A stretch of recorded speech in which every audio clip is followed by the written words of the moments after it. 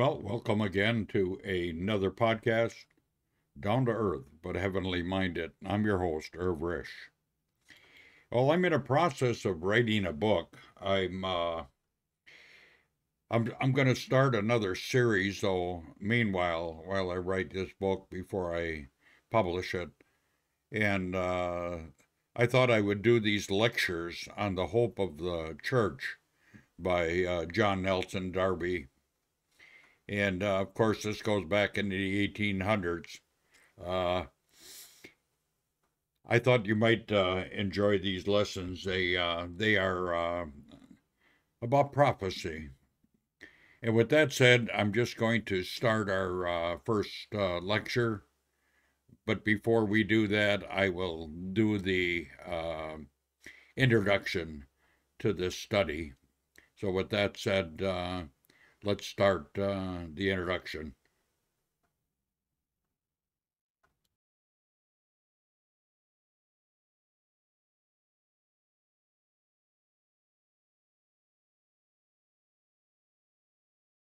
Lecture 1 of 11 on the hopes of the Church of God. The hopes of the Church of God in connection with the destiny of the Jews and the nations as revealed in prophecy. 11 lectures delivered in Geneva, 1840.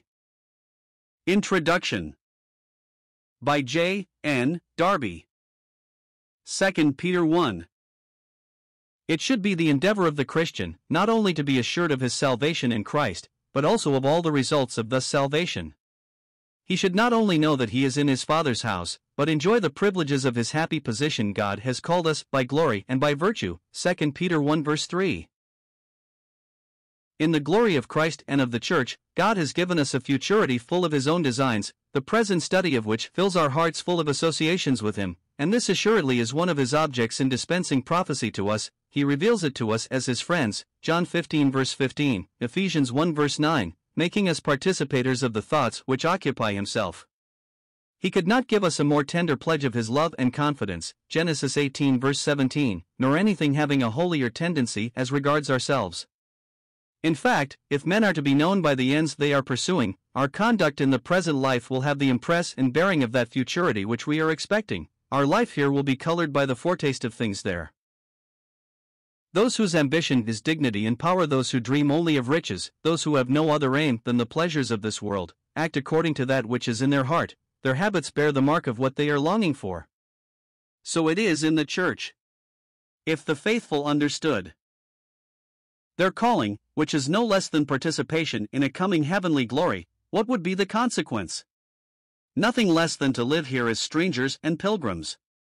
In distinguishing the prophecies which relate to this earth, they would better understand the nature of the earthly promises made to the Jews, and would learn to separate them from those which refer to us Gentiles. They would judge the spirit of the age, and would preserve their hearts from being engrossed by human objects, and from many a care and distraction hurtful to the life of a Christian. They would exercise a happy dependence upon Him who has ordered all things, and who knows the end from the beginning, and would yield themselves entirely to that hope which has been given them, and to the discharge of those duties which flow from it.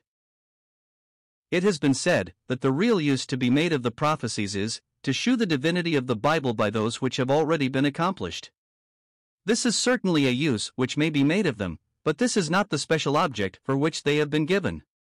They belong not to the world, but to the church or remnant, to communicate the intentions of God to that church or remnant, and to be its guide and torch before the arrival of those events which they predict, or during their accomplishment. Shall we use the revelations of God merely as the means of convincing us afterwards that He has told the truth?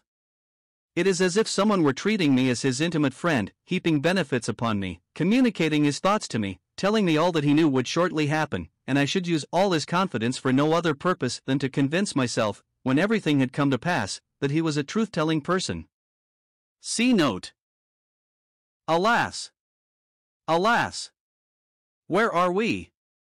Have we so far lost the feeling of our privileges and of the goodness of our God? Is there, then, nothing for the church in all these holy revelations? For certainly it is not the church's place to be discussing whether God, its divine friend, has told the truth. Dear friends, we wrong the goodness and friendship of God in acting thus towards Him. As Christians, we have no need to be witnesses of an event, in order to believe what God says to be true, that His word is true. You believe already that prophecy is the word of God. Note, as Satan is watchful to take advantage of every part of Scripture not used to a right end, he has not been unmindful of the above argument. He has therefore led many to suppose a partial fulfillment of many of the prophecies to be their complete accomplishment. An undue prominency has been given by many commentators to little events, owing to the scope of prophecy not being understood in its utility to the present wants of the soul, or ultimately to those who in the midst of Israel wait for redemption in Zion. But more than this, the greater part of the prophecies, and, in a certain sense, we may say, all the prophecies, will have their accomplishment at the expiration of the dispensation in which we are. Now, at that epoch it will be too late to be convinced of their truth, or to employ them for the conviction of others. The terrible judgment which will come upon those who disbelieve them, will be sufficient demonstration of their truth. No, they are given to us to direct us in our present walk in the ways of the Lord, and to be our comfort in enabling us to see that it is God who disposes of all events, and not man. They are as a light shining in a dark place. Thus, the passions, instead of being let loose in the world of politics, are quieted. I observe what God has said. I read in Daniel that all is ordered from the beginning, and I am tranquil. Altogether separated from these worldly things, I can study beforehand the profound and perfect wisdom of God. I get enlightened, and cleave to Him instead of following my own understanding. I see in the events which take place around me the unfolding of the purpose of the Most High, and not a field abandoned to the struggle of human passions.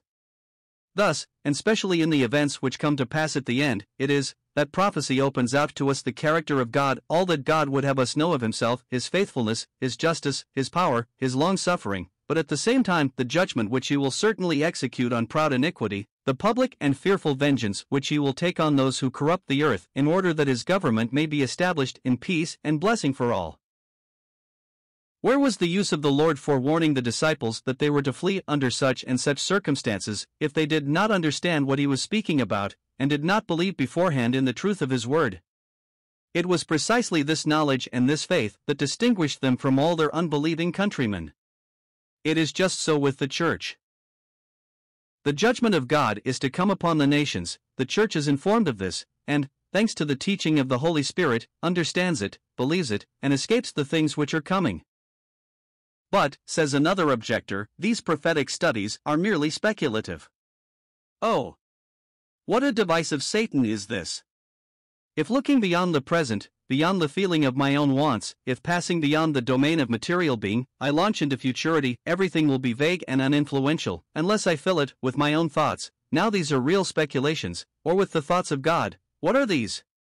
It is prophecy which reveals and develops them, for prophecy is the revelation of the thoughts and counsels of God as to things to come. Where is the man bearing the name of Christian, who does not rejoice in the prospect that the earth shall be full of the knowledge of the Lord as the waters cover the sea? This is a prophecy. If it be asked, how is this to be accomplished? It is not from man's mouth that the answer is to come. The word of the same prophecy will tell us, and thus silence the imaginations and the vainglory of our proud hearts. In truth, although communion with God comforts and sanctifies us, and this communion, which is to be eternal, is already given to us, yet He wishes to act upon our hearts by positive hopes. Necessarily then He must communicate the subject of them to us, in order that they may have an efficacious influence, and so prevent these hopes being either vague, or the result of ingeniously contrived fables. Thanks be to the God of all grace and goodness, our futurity is neither the one nor the other. The fullness of the details of the coming glory are still the subject of prophecy. For, says the Apostle, when he wants to call forth the exercise of piety, virtue, brotherly love, and charity in the souls of the faithful, and would have them keep these things constantly in remembrance, 2 Peter 1 verses 16 to 21. We have not followed cunningly devised fables, when we made known unto you the power and coming of our Lord Jesus Christ, but were eyewitnesses of His majesty. For He received from God the Father honor and glory, when there came such a voice to Him from the excellent glory, This is my beloved Son, in whom I am well pleased. And this voice which came from heaven we heard, when we were with Him in the holy mount.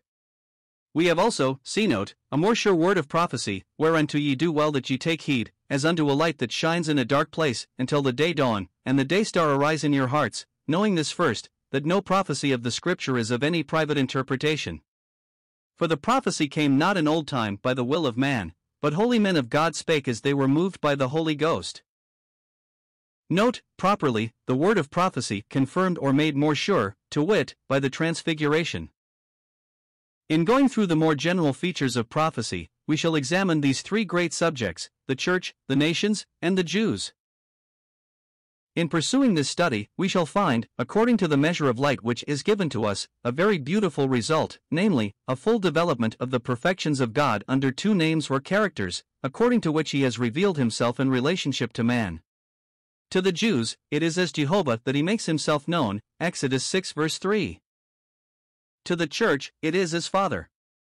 In a word, as that which is predicted by the mouth of the prophets as to the Jews gives us the character of Jehovah, His faithfulness, and all His attributes, so that which is prophesied concerning the church opens out to us the name of Father. The church is in relationship with the Father, and the Jews with Jehovah, which is the characteristic name of their relationship with God. Jesus, in consequence, is presented to the Jews as the Messiah, the center of the promises and of the blessings of Jehovah to that nation. To the church He appears as the Son of God, gathering to Himself His many brethren, sharing with us His title and privileges, those, namely, of children of God, members of His family, joint heirs with Christ, the firstborn among many brethren, who is the expression of all the glory of His Father. In the dispensation of the fullness of times, when God will gather together all things in Christ, then will be also realized in its fullest sense the name in which He revealed Himself to Abraham, the father of the faithful, that name under which He has been celebrated by Melchizedek, a type of the royal priest, who will be the center as well as the assurance of the common blessing of the united earth and heavens, the name of the Most High God, possessor of heaven and earth.